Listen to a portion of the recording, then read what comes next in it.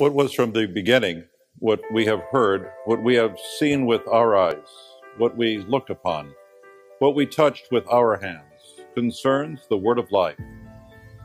For the life was made visible.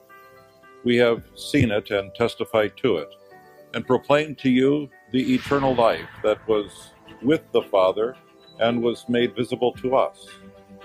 What we have seen and heard, we proclaim now to you, so that you may have fellowship with us. For our fellowship is with the Father, and with his Son, Jesus Christ. We are writing this so that our joy may be complete. Now this is the message. Hello, welcome to episode 4 of our Lenten scripture study. My name is Gerrick, Gamboa, and I'm joined with Father Mike Pontarelli, the pastor of St. Juliana's here in Fullerton. And this is a study where we take 20 minutes to go over the first letter of John, where we just break down scripture, go through some reflection, and invite you to join us, whether it's at home with a friend or through the comment section on our video. We're super excited today. Today's chapter 4. It's a really great chapter, and we're really excited to join and walk with you on this. I just want to remind you that we want to hear from you, so whether it's coming up to us after Mass, whether it's talking to us on the comment section, wherever it may be, we want to talk to you about this scripture and break it open with you. We're on a journey together. Journeying right through Lent to reform our lives and return to the good news of Jesus Christ. With that being said, we're going to go right straight into it, and we'll start off with a little prayer and begin reading the 4th chapter. So we pray in the name of the Father, Son, and Holy Spirit. Amen. First letter of St. John, chapter 4. Beloved, do not trust every spirit, but test the spirits to see whether they belong to God, because many false prophets have gone out into the world. This is how you can know the Spirit of God. Every spirit that acknowledges Jesus Christ come in the flesh belongs to God, and every spirit that does not acknowledge Jesus does not belong to God. This is the spirit of the Antichrist that, as you heard, is to come, but in fact is already in the world. You belong to God, children, and you have conquered them, for the one who is in you is greater than the one who is in the world. They belong to the world. Accordingly, their teachings belong to the world, and the world listens to them. We belong to God, and anyone who knows God listens to us, while anyone who does not belong to God refuses to hear us. This is how we know the spirit of truth and the spirit of deceit. Beloved, let us love one another, because love is of God. Everyone who loves is begotten by God and knows God. Whoever is without love does not know God, for God is love. In this way, the love of God was revealed to us. God sent his only Son into the world so that we might have life through him. And this is love, not that we have loved God, but that he loved us and sent his Son as an expiation for our sins. Beloved, if God so loved us, we must also love one another. No one has ever seen God, yet if we love one another, God remained in us, and his love is brought to perfection in us. This is how we know that we remain in him, and he in us, that he has given us of his Spirit. Moreover, we have seen and testify that the Father sent his Son as the Savior of the world. Whoever acknowledges that Jesus is the Son of God, God remains in him, and he in God. We have come to know and to believe in the love God has for us. God is love, and whoever remains in love remains in God, and God in him. And this is the love brought to perfection among us, that we have confidence on the day of judgment, because as he is, so we are in this world. There is no fear in love, But perfect love derives out fear because fear has to do with punishment. And so one who fears is not yet perfect in love. We love because he first loved us. If anyone says, I love God, but hates his brother, he is a liar. For whoever does not love a brother whom he has seen cannot love God whom he has seen. This is a commandment we have from him. Whoever loves God must love his brother. The word of the Lord. Good and gracious God, send your love on us. Send your love to make us holy and perfect, as you are holy and perfect. Send your love on us to transform us so that we may love each other and to love you. Indeed, allow us to fulfill the great commandment, to know, love, and serve you, our Heavenly Father, and to love others as we love ourselves. May all that we do begin with love and continue in that same love. We ask this through Christ our Lord. Amen. Amen. Well, Gerrick, it seems quite obvious that St. John is suggesting that we pause before we believe, so that our belief is in the spirit of truth and not the spirit of the world. Interesting, isn't it, that we're surrounded by the world that simply says, go out and do. You know, Nike's motto. I'm on a crusade against Nike, not against buying their products and anything else, just their motto, really. To just do it. You can get in an awful lot of trouble by just doing it. And we know that we're best if we pause. Remember the way that Pinocchio was told to pause and give a little whistle? Well, we should pause and give a little prayer to see exactly what it is that we're doing. Are we doing God's will, or are we sort of living another will or another dream, the American dream unbridled? Nothing much wrong with the American dream, except unbridled, it can get us in a whole lot of trouble, because it's the language of the world. It's the language that says the guy with the most toys wins. It's the language that says nice guys finish last. It's acting without reflection.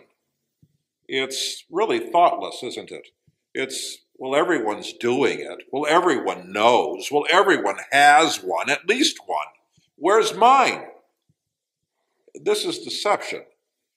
And don't be deceived. Really think constantly, why am I a Christian? Last week's lesson, I am a Christian so that I can be saved. I'm a Christian so that I could love as my Heavenly Father loves. Turn away from the language of the world and turn toward the language of God. Remember that we are certainly people, we are creation in the world, but we shouldn't be of it so much. Isn't that right? Definitely. And in a way, we're reading the fourth chapter, and though we've been talking about it a lot, he's really defining what is love. He's almost drawing a line in the sand, and are you for love or are you against love? Is your life a reflection of the way that we're called to love God and love others, or are we not doing that? Are we not taking that journey and making those steps? Where are we going in our faith life?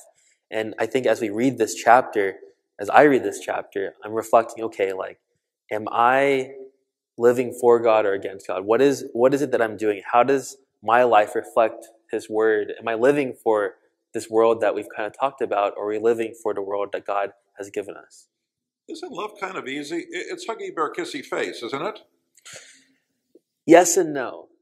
I mean, I feel, as again, I reflected love. It's sometimes so easy to think, okay, I just don't want to I don't want to get into fights. I don't want to make everyone upset. I want to just live in harmony with everybody.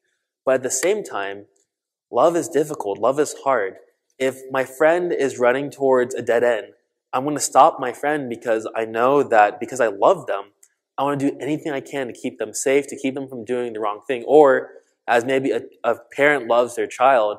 If they're running around with a knife or something that's dangerous, because you love them, you're going to redirect them, get them to stop what they're doing because you want to protect them.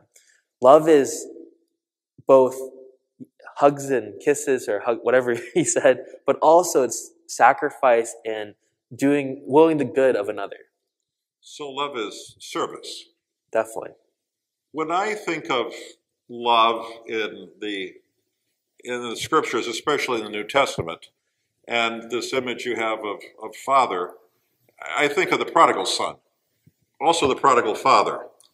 That kid really had 3 strikes against him. I mean, he left his family, he left his homeland, and he left his religion. He must have been somewhat afraid. I mean, he had like nothing going for him, and he was hungry.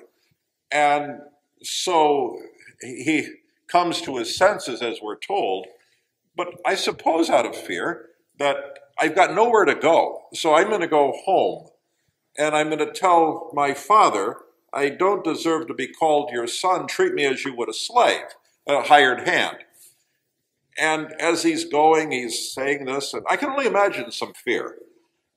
And what is he met with but love? The dad is just lavish with the kid. He doesn't scold him at all. He doesn't ask for any kind of accounting or where have you been, what have you done, and you bad boy you, but rather ring, rather robe, rather let's, have a party. And that's just extravagant. And so that love of the father serves the son. That love of the father serves the family in such a way that life becomes complete, doesn't it?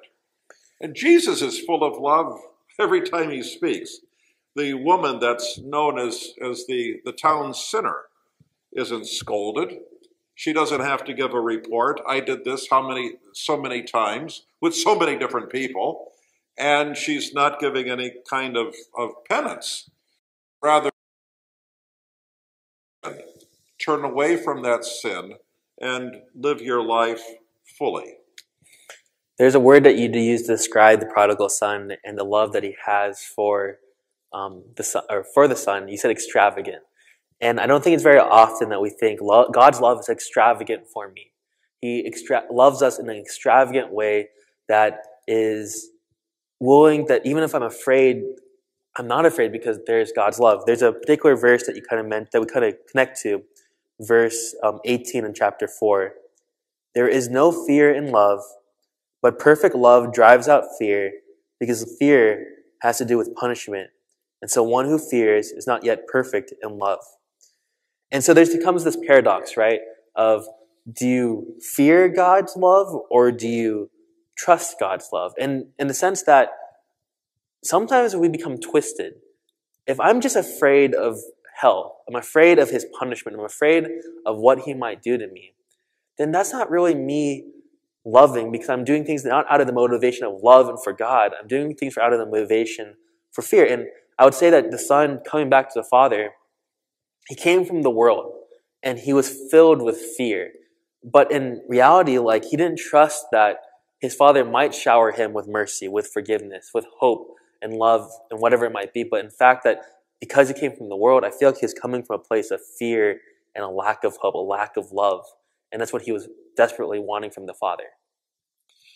Yeah, this whole thing of belief, believe God's Spirit, believe God's way, it has to do with trust. Believe means trust in a certain way. Trust that God knows what he's doing, and things will fall into place all right. Certainly, Jesus in the garden had to trust that his heavenly Father knew what he was doing. Certainly, Isaac had to trust that Abraham knew what he was doing. Certainly, we have to trust that Almighty God knows what he's doing with each of us. And we trust because that one definition, God is love. When I was in the college seminary, we had a most wonderful professor. who was able to give the most wonderful homilies. He even spoke in parables. It was just a marvel to listen to. And we knew when he was prepared because he spoke in parables. When he was not prepared, he spoke terribly. And the terrible ones were simple. Gentlemen, I want you all to know and to believe that God is love. That God is love. That God is love. And if you know that God is love and believe that God is love and trust that God is love, you'll not only be really good human beings, but you'll be marvelous priests. So God is love. Let us pray. But remember that God is love, and that love doesn't have punishment. We heard yesterday in the gospel, the Gospel of John, chapter 3, verse 16. For God so loved the world that he gave his only Son, that we won't perish, that we don't have to be afraid anymore, that we have the gift of salvation at our fingertips because we become a new creation, especially in baptism. Remember that at baptism, the prayer, and if you want to know what Catholics believe, listen to the way they pray.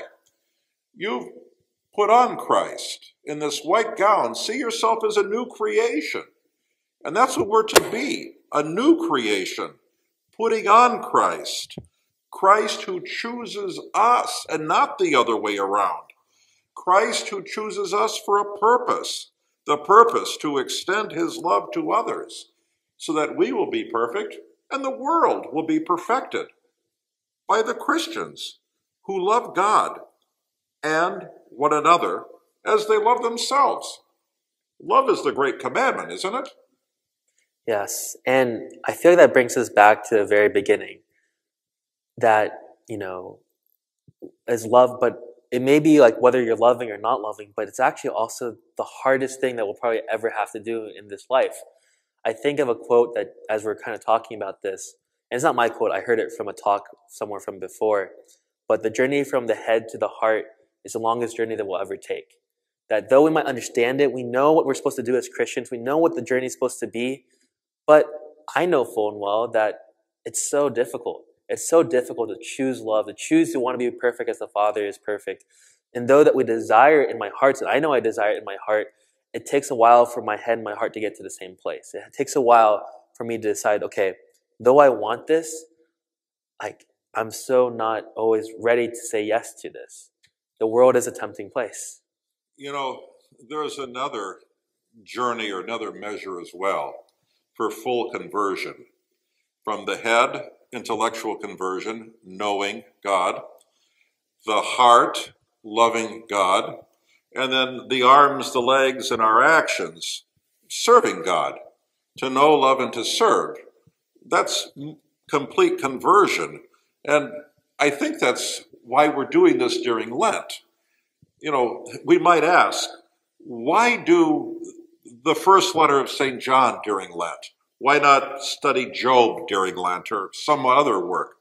Well, we're told that certainly all Scripture can be used for instruction, and the focus, we sometimes forget that the focus is always the love of God and our relationship with God.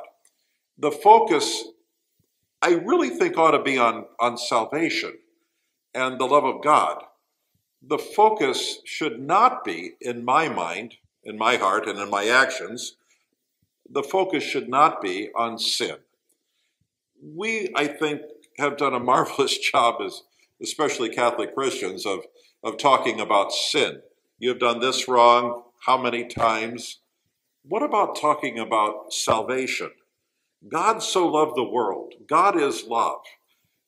Trust the Spirit that raises us up, the Spirit that is our salvation, and talk about how good God is and how loving God is, and we will be saved. Really, if we emphasize salvation the same way we've emphasized sin, we'll really be changed. And the point of Lent is to reform our lives and be faithful to the gospel, which ends in our salvation. Verse 19 in chapter 4. We love because he loved us first. We love because he first loved us. It's probably one of my favorite verses in this entire book so far, and that the whole point of Lent and everything that we do as Christians is responding to the love that he has given us, responding to the fact that we were created for love, by love, and to love. And so as we reflect on what we're doing and how the direction we're walking, yes, let's not focus on the sin, let's focus on the one who died for our sins. Let's focus on love, the man who's incarnate of love. And so if that becomes our focus, there's no wrong that we can do. There's no misstep that we can take, because as long as we keep our eyes on him, everything changes. Everything is made new. You know what changes the most is our life. We come to live life in abundance. John chapter 10, verse 10, the Gospel of John. That, as you said, we focus on that Jesus died for us so that we can have life in abundance.